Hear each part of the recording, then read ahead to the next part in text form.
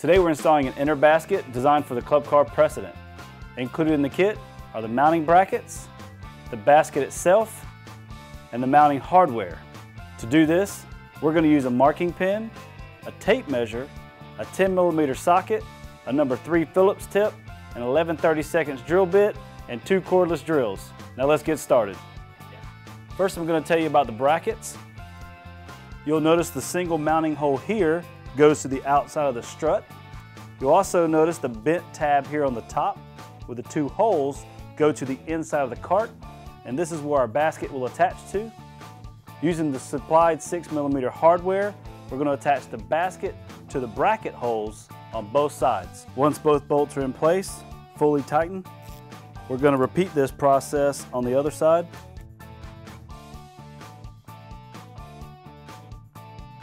Now we're ready to attach our basket to our struts. What you're going to do is set the basket inside the cart, and you'll notice in this section of the strut, if you mount the basket's nice and level out here. Anywhere else, it won't sit level. So for right now, we're going to keep it about 1 inch above the dash, mark our hole on this side.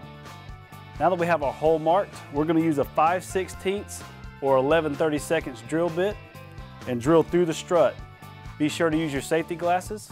Now we're going to secure the bracket and the basket to the passenger side strut using the 8mm hardware provided. Then we're going to come to the other side and clamp it in place to secure it for now. Now we're just going to tighten up this hardware. Now that we have our other side tightened up, we're going to remove our clamp. Now using a torpedo level, we're going to even out the basket and mark the bracket to be drilled out on the driver's side. Now you can drill out your hole and secure the bracket with the remaining hardware. With your hardware tightened, you're now finished installing your GTW inner basket designed for the Club Car Precedent.